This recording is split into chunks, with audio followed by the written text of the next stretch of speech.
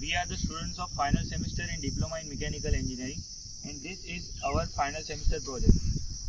In our project, we have made an electric bike which has gears unlike other electric bikes.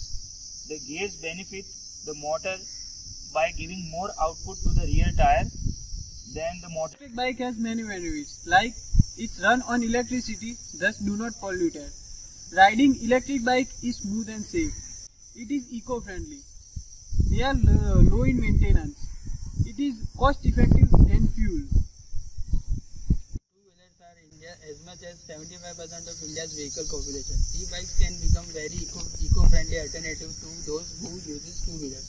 Since the demand for e-bikes are increased, many startups have started selling the e-bikes. Here we have a BLDC motor that is attached to a bike gearbox. When the motor rotates, the gears turn and starts rotating the rear tire.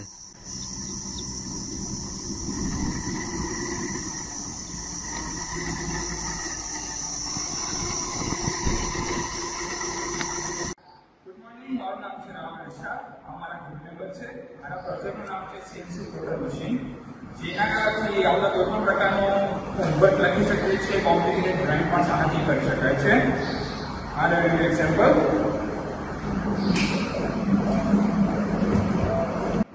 આના દ્વારા કોઈ પણ પ્રકારની drawing, કોઈ પણ જટિલ drawing હોય તો પણ આનાથી કરી શકાય છે. ઇઝીલી એક્યુરેસીવાળું કામ પણ થઈ શકે છે.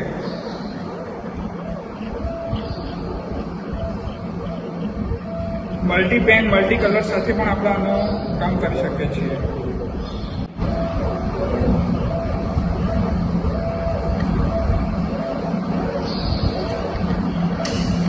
આ એક ગેરની ડ્રોઈંગ બનાવી રહ્યું છે.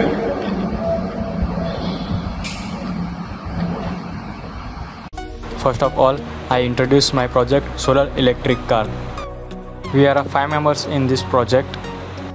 Team leader Rathod Bhavesh, second member Tadvi Devendra, third member Patel Bhavin, fourth member Thorat Jaydeep, fifth member Wagmarya Jitesh. અમે આ પ્રોજેક્ટમાં solar panel, 48 volt motor controller, 12 volt two 80 volt step up booster, solar પેનલના 12 વોલ્ટને 48 વોલ્ટમાં convert કરીને booster દ્વારા આપણે battery charging કરી શકીએ છીએ. ચાર્જિંગ કર્યા બાદ મોટર 48 વોલ્ટ 750 વોટ ફૂલ સ્પીડ રિક્ષા મોટર. બૂસ્ટર અને સોલર કંટ્રોલર દ્વારા આપણે ડાયરેક્ટ સોલારથી પણ ચલાવી શકીએ છીએ. ચાર્જિંગ કરીને બેટરી દ્વારા પણ ચલાવી શકીએ છીએ. Before battery charging first trial. After charging first trial.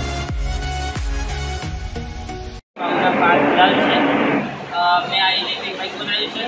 આ 40થી 50 મિનિટ આપે છે અને ફૂલ ચાર્જ કરતે 5 કલાક થાય છે. આ એક ઇકો ફ્રેન્ડલી છે અને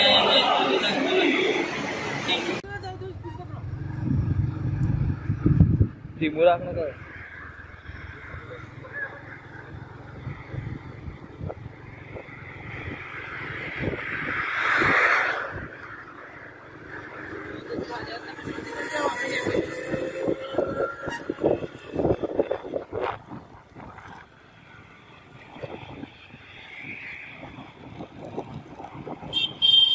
My name is Bharti Vikas and my project is mechanical wire and rod cutting machine.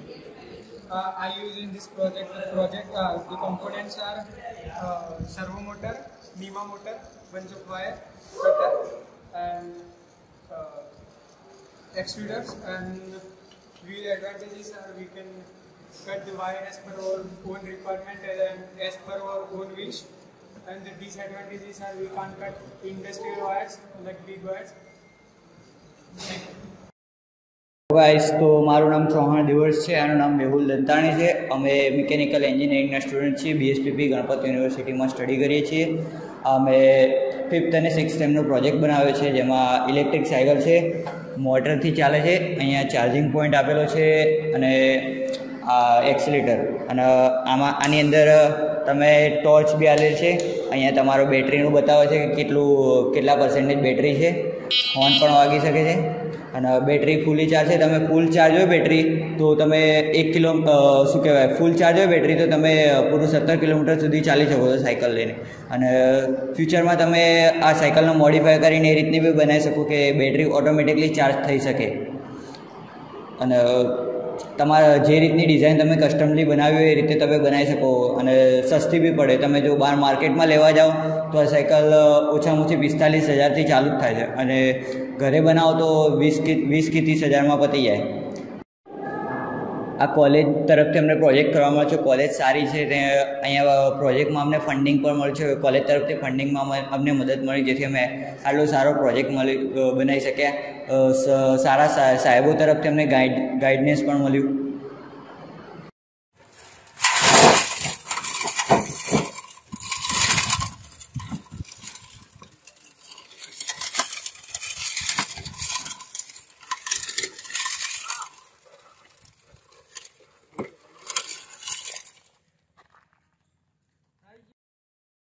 અમે ગણપત યુનિવર્સિટીમાં ઇન્સ્ટિટ્યૂટ ઓફ ટેકનોલોજી કોલેજમાં ભણીએ છીએ. આ પ્રોજેક્ટ અમે બનાવ્યો છે બિલ્ડ અ smart trolley combined four leader. આમાં 3 સ્ટેપ લગાવેલા છે. આની હાઇટ 5 ફીટ જેટલી છે, અને આ કમ્બાઇન્ડ ફોલ્ડિંગ ટ્રોલી પણ છે. તો આ વજન 25 કિલોગ્રામ જેટલો છે.